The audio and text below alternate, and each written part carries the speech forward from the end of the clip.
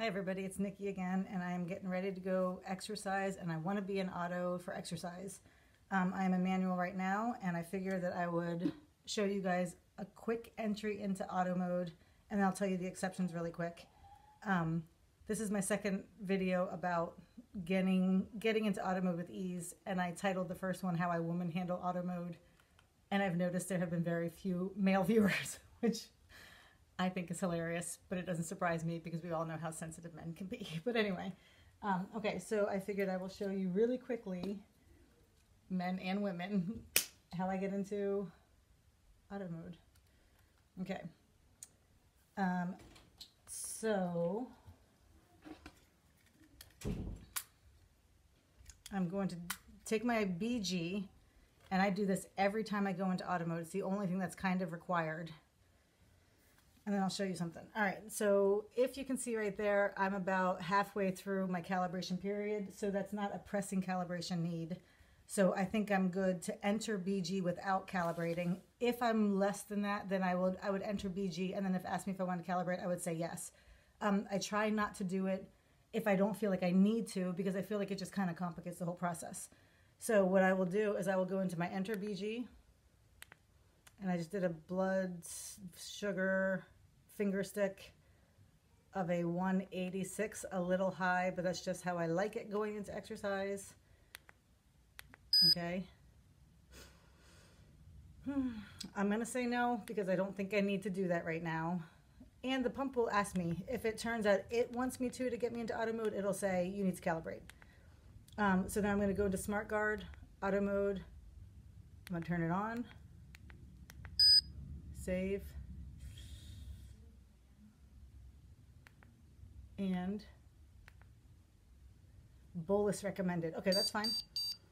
That only happens when I need a bolus, so I'll let it give me a bolus.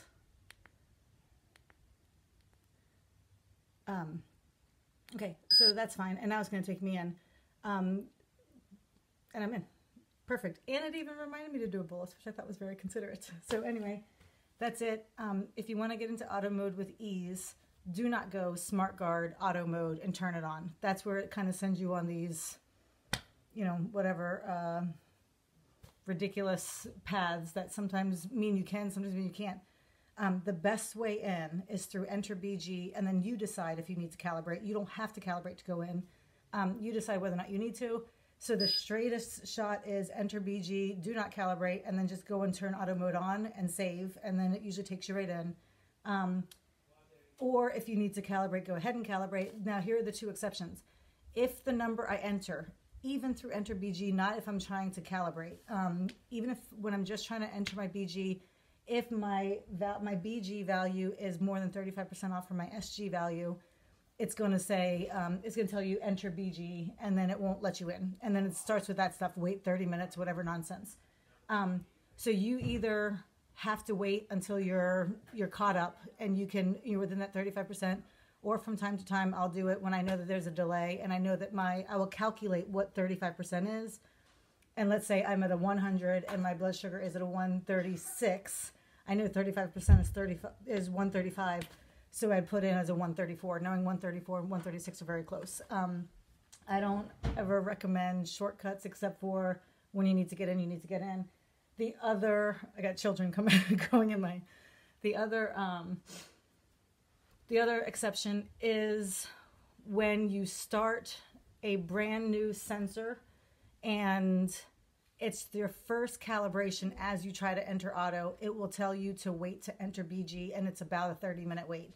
And there's no way to avoid that. So if you want to avoid that, you can just calibrate a new sensor before you try to enter. I mean calibrate and then go in and calibrate it again, I believe. Anyway, that's it. It's a very long video. I didn't mean for that.